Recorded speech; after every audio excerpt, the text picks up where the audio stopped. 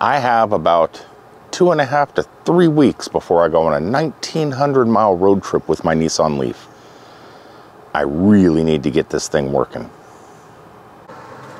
Now, I've seen a couple people on Reddit that have the Canadian version, and they're testing it here in the United States, and it seems, at least in the post on Reddit, that they do have it working at some of the types of chargers I don't have this thing working at. Which makes me think, did I jump the gun too fast? Dongguan Tech? Let's get some updates, man. We need some updates. I do have to get serious about my testing because, like I said, I'm getting ready to go on this road trip and I need to get it working. Along with getting rid of some of these yellow biting horse flies.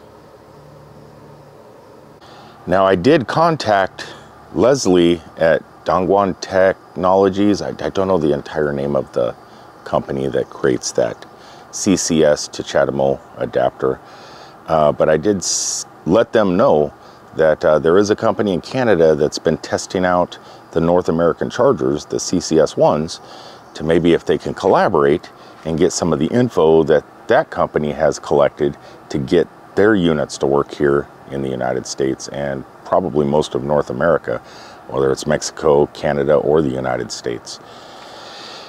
I don't know if they're going to do that. It's just when I first got my unit, updates were coming, firmware updates were coming fast and furious. Now I don't hear from them at all. I fired off a message last week, still haven't got a response. Normally you get responses really fast.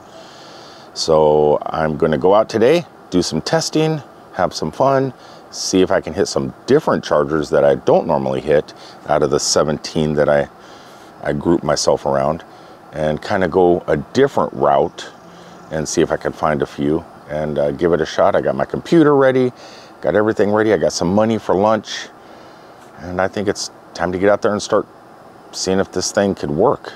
I do have the newest firmware update installed that they sent me about 2 weeks ago. So far, nada. But I didn't have my computer with me to grab the data to send back to them. I just wanted to see if they would work first. Today, I'm bringing the laptop. Hope you're recording over there. Okay, let's try again just to make sure. Okay, so now what I'm going to do is spend another 25 bucks, 50 in total. That's how it goes for these tests. All I remember is when I had my gas vehicle, sometimes they put a $1 hold. That's about it. Okay, 50 kilowatts, begin testing. Hold on a second, next. That thing is going.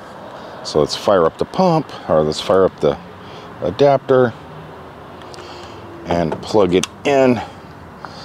Okay. Same information as before.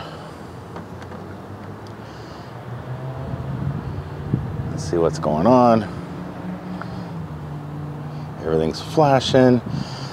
Chademo, initiate TM5, initiate SPI OK.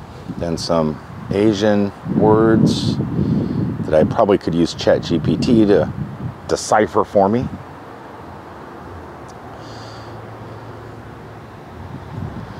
But I'm seriously not getting any information. At least sometimes it'll give you a long list of information. At the moment, not getting anything. And yeah, now there's some. It says charging has stopped, unit off, blah, blah, blah. So yeah, test one, today's video, nothing again. So I don't know exactly what the Canadian chargers has over this, because I'm sure everybody's sharing the same info and everybody has been testing like this. But after I'm assuming I've had this thing for 2 to 3 months now, and I've only had it working one time for $1,050 bucks.